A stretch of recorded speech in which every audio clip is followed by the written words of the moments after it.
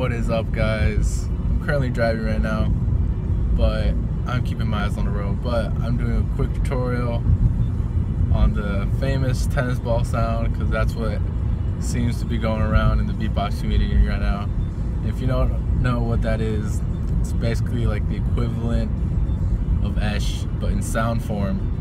And it goes like, so yeah, it's just like a happy sound. I'm in a happy fucking mood. I just got my amp back. Should be street performing again. But so basically this sound, you're gonna wanna kind of like suck the bottom of your lip up your teeth. That's how I do it, at least. And put a lot of force behind it, and then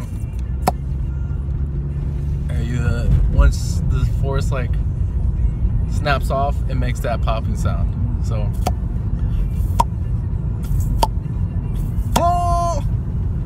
yeah, it's a super tight sound, just like, you know, beatbox humor. It's tight. Yeah, I mean, there's not a lot you can do with it. I mean, you can like do like funny stuff like Alexhino, I guess.